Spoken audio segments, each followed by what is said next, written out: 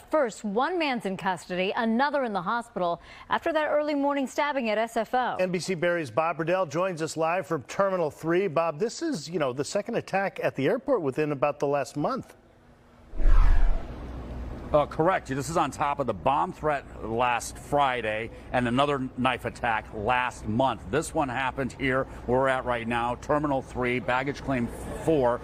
Just before 5 o'clock this morning, a man stabbed another man here. You can see where the airport has steam cleaned the blood stains from the carpet. A Starbucks employee, you can see Starbucks is right there, employee witnessed the attack, tells us off camera she saw a homeless man acting erratically, running around is the way she described him, when someone else who works here at the airport came out of the bathroom, and that person who works here was stabbed several times by the man.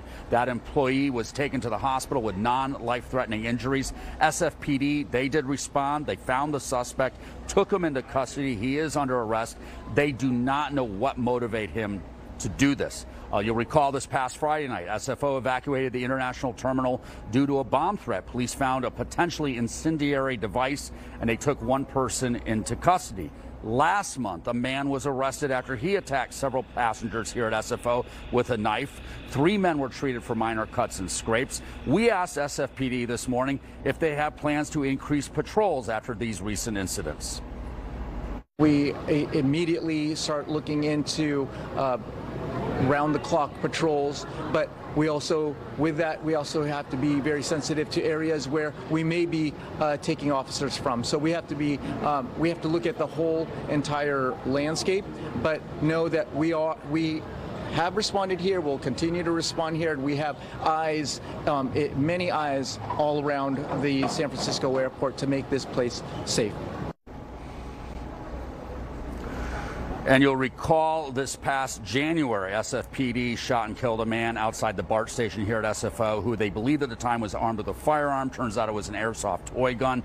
During negotiations with police, however, the man allegedly told officers to shoot him. Back out here live, this is one of the surveillance cameras that is right here where the stabbing took place. SFPD tells us this morning that they will be reviewing the surveillance footage to find out what led up to this.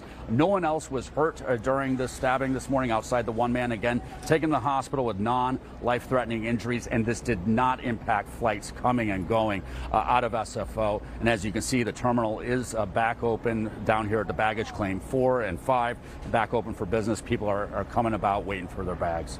Reporting live here at SFO, Bob Redell, NBC Bay Area News.